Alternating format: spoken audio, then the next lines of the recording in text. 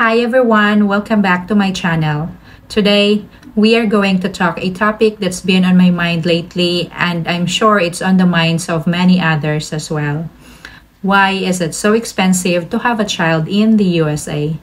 As a Filipino living in New England, I've had first-hand experience and I want to share some insights with you.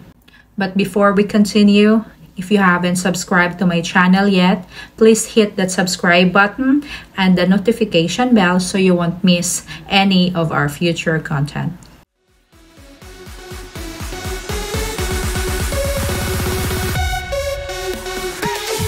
First and foremost, let's talk about healthcare costs. Prenatal care, childbirth, and postnatal care in the USA can be incredibly expensive, even with insurance. In my personal video, I share the breakdown of the bills and the surprises I encountered. Trust me, it's an eye-opener.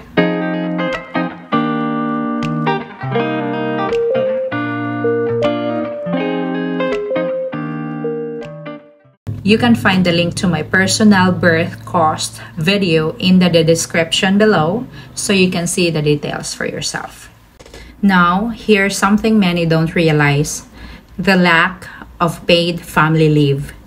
In my experience, my husband had to take leave without pay from his state job.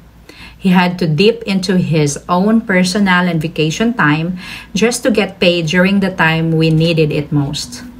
Regarding the paid family leave, the Bureau of Labor Statistics shows that only about 1 in 4 employees, or 24%, in the private sector workforce have access to paid family leave. More than 3 in 4, or 76%, private sector employees do not have access to paid family leave. It is a tough situation that many parents in the USA face. It is important to plan for it. Next, let's discuss childcare costs. Daycare, preschool, and after-school programs here can be incredibly expensive, often rivaling the cost of rent or mortgage payment. In this eye-opening snapshot, we explore the stark variation in childcare costs across different states in the USA, from affordable option to budget-busting expenses. The average cost of childcare paints a compelling picture of financial challenges faced by parents nationwide. In this striking snapshot, we confront a sobriety reality: the number of weeks a minimum wage worker must toil at full time just to cover a year of childcare expenses. It's a powerful reminder of the financial hurdles many families face in providing quality care for their children. This can be a significant financial burden for many families, and it's something you need to consider when budgeting for a child. And lastly, education expenses.